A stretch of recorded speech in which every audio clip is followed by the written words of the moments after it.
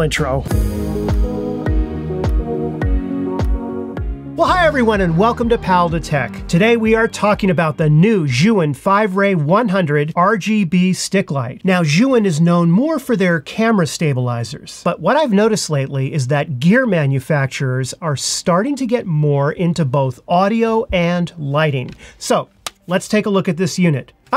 Before we begin, ZHIYUN did send over this unit. This is the F100, so that I could take a look at it and test it out. ZHIYUN is not sponsoring this video, and they did not pay me to create this review.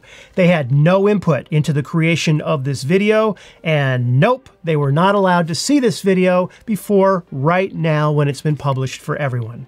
Check out this bag. ZHIYUN seems to be adding modern artwork to their packages and boxes, which is kind of cool. Inside the box, there are basically three components: the electrical cord, the power charger, and of course, the light itself. Now, the first impression I had is that this thing is definitely meant to be a handheld light. Everything about it just screams handheld. The front of the unit is obviously the light and the two barn doors, while the back of the unit contains the controls and the fans. Now, on one side, you've got a USB charging port and a DC charging port. There's also a 1/4-inch threaded hole at the bottom, so you could definitely mount this thing to a light stand if you want to. Now, the light weighs 950 grams, and it does feel substantial in your hand. In fact, this thing is awesome, and it could double up as either a baseball bat or a good defense weapon. Now, these two reflective barn doors swing out like this, and you can remove the barn doors if you want to. In fact, ZHIYUN actually sells additional accessories that you can get for this thing, such as a diffuser and a grid that you can add on.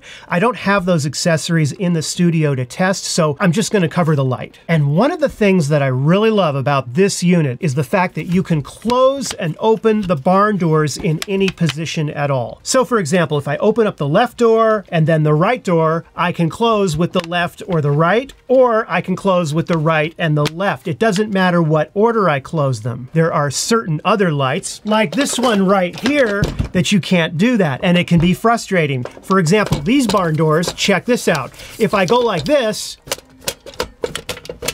it works just perfectly. But if I do it the other way, like this, I can't close them. You see that? It can only go one way, right? So I actually have had to put numbers on these things so that I don't have to think and I can just quickly close them, right? So I go, okay. 1, 2, 3, 4. There, easy. So you don't have to do that with this. You can just close one or the other and it doesn't matter the order. Oh, it's the little things in life that make me happy. Now, the opposite side of the unit contains a cooling system with 6 separate fans. Obviously, this is to prevent overheating of the light and allow you to run it for a longer period of time. Obviously, with fans come noise. And if you're shooting video, holding this thing near the microphone, would that noise be too loud? And I found it to be reasonably quiet unless you're holding it up right against the microphone. The light is controlled from the front of the unit, and it contains a small screen and a selector dial-in button. Now from that, you can dial in all kinds of lighting options, such as color temperature range from 2700 to 6200 Kelvin. This is a 100-watt light, and it does have a CRI of greater than or equal to 96 and a TLCI of greater than or equal to 97. It does have the ability, well, that's bright. It does have the ability to reach 20,708 lux at peak performance. Now, I'm not going to go through all the indexes and various specs of this light, but I will leave a link to their webpage where you can check out all of those additional details. This light, however, is an RGB light, and it does have an HSI mode. You can dial in your hue, your saturation, and your intensity from 0 to 100%. You also have some built-in creative lighting effects, such as candle, fire, television, and so forth. This is a 100-watt light, and it's really meant for handheld use near your subject. Additionally, you can get some very nice and creative lighting effects by manipulating the barn doors. So, is a 100-watt light that is basically a handheld power unit going to be sufficient enough for you as, say, a key light? Let's do a test. Okay, I've got everything turned off in the studio except for 2 lights. My Aperture 120D right here, which is my key light, and How? So this is what it looks like with just the key light, right, that I use that for every YouTube video that I've made for this channel. This is the main light on me. Now I'm going to go ahead and switch it out with the F100. Okay, here we are at 100% on the ZHIYUN light. And keep in mind that I've got no diffuser on here or anything like that. It's just straight coming at me. In fact, it's so direct, I'm going to give it a nice little diffuser. Only the best around here. So here it is at 100% with a diffuser, okay? Which it's still pretty bright, I must say. This thing is cranking it out. Let me put it to 50%. So here we are at about 50, not about, actually exactly at 50%. Let me turn on now the fill light, all right? And obviously the thing about this is you can get real close. It's handheld, so it just makes it so handy. And again, you can adjust the barn doors a little bit, and this, ladies and gentlemen, is 1%. And obviously because it's RGB, you can dial in any hue that you want. Here it is in candle mode. And if I close the barn doors a little bit, it kind of looks like there's a candle on the desk. Now, as I mentioned, this comes with both a power cord and a charger, and you can also charge it with USB-C. And of course, you could just mount this thing and have it permanently plugged in if you want to, but you don't want to do that. The whole point of this thing is a handheld, portable unit that you can take on set wherever you are and have it and manipulate it around your subject. And because this has a very substantial 2600 milliamp per hour battery that'll give you approximately 30 minutes of runtime at maximum power. The battery will take 3 hours though to fully charge. Now, there is one area that I think could be improved for the next version of this light. And that isn't about the light, it's rather about the control wheel. I often found myself accidentally selecting the wrong choice in the menu, as I found that the way the wheel and the button were positioned were simply too small ergonomically for my fingers. Usually when I'm dialing in something, and if I'm on set, it's gonna be fast. It's gonna be like, and I use my thumb to that effect. The problem is, as I rotate my thumb around, I will accidentally sometimes hit one of these top, bottom, left, and right functions as well and change it out. So for example, right now I've got the light at 4000 Kelvin, right? And if I wanted to reduce the intensity, I start to rotate it around. You see what my thumb is doing here? And that's all fine, but sometimes if I'm pressing a little bit too hard, I'll accidentally hit this part of the button here. Boom, whoops, now I've switched it over to a different mode. Didn't mean to do that. That's what I'm talking about. Now, this wasn't a deal breaker, but I did have to slow down while adjusting the controls.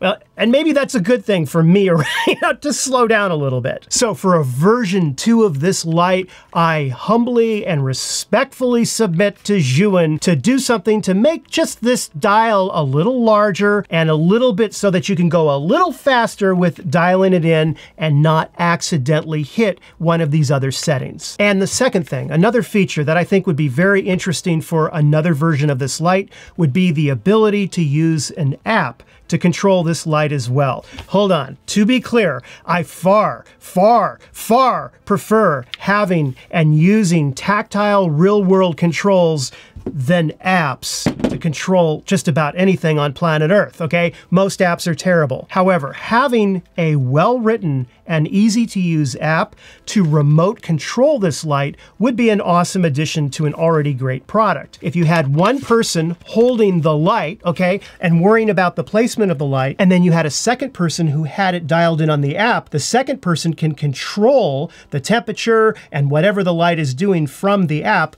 while the first person is controlling the location and the position of it. It's another option. The bottom line here is that if you are looking for a very versatile, quiet, extremely portable, handheld 100-watt RGB light, then this is an excellent unit for that. And again, my only issue has to do with the control dial and not the actual light or the build quality itself. And for these reasons, I would recommend picking up one of these, especially for video shoots, as they can be extremely handy to have. In the meantime, we have a special Geariguana announcement. Oh, I'm so excited to announce we've got a brand new Geariguana Hall of Fame member. Everyone, please welcome Jedi Yuki.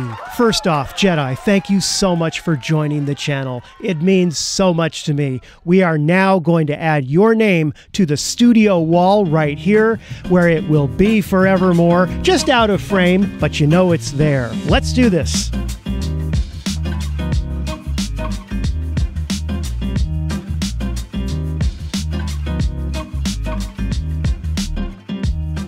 Well, that's looking really good right now. We're about 3/4 of the way through on the first column. If you've not yet joined Pal2Tech Backstage, what are you waiting for? We start the week off every single Monday morning with coffee time. Sort of a behind-the-scenes look at what goes on with the channel. We also have a members-only Discord server that is made up of photographers, filmmakers, editors, and all kinds of creatives where you can ask questions and talk about all things camera, Fujifilm, or just about anything else related. So Jedi, thank you so much for joining the channel, and a big thanks to all of you that support Pal2Tech. Now, back to the show. You know, having to take the Geariguana Hall of Fame member board off the wall and, you know, do the work that I had to do, it started getting me thinking. And when I started Geariguana, you know, the joke was, your name goes on the studio wall just out of frame, but it's there, but it's just out of frame, but it's there. I want to do more with that. And so what I decided to do is I'm going to sort of display on important videos, not going to be on every single video, but on the key videos, the important videos, the ones that either I'm proud of or the ones that I know are going to be a big deal, like, you know, XT5 review, stuff like that. I'm going to put their names in the video at the end, kind of the post-roll credits. I want to recognize them more. So if I haven't done so enough already, let me say again, thank you so much. Not just to the Geariguana members, but to all of you backstage. And I really hope you found the video helpful or at least entertaining. And if you did, be sure to give it the like and subscribe. I'm going to be signing off now, but have a wonderful weekend, and I'll see you in a new video next week. Take care. ZHIYUN is not sponsoring this video, and they did not create me to create... did not create me. ZHIYUN definitely did not create me. Let's try this again. Okay.